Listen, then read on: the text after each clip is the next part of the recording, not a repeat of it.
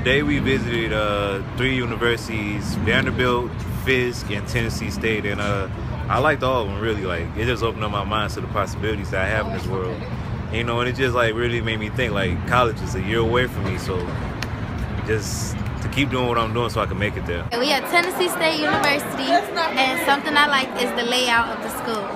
You really see how in colleges things are a lot more accepting and more versatile rather than high schools and lower, and that's what I really liked about this trip so far. Today was one of the best days of my life. I think it's because I went to visit Fisk University, which was very interesting because I've seen a lot of things that I don't see on a regular daily basis, such as the college and then visiting all these college campuses.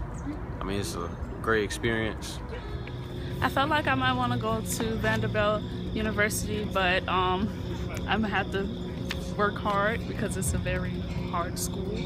I liked the school, period, like the whole historical type theme and the fact that it was big and beautiful.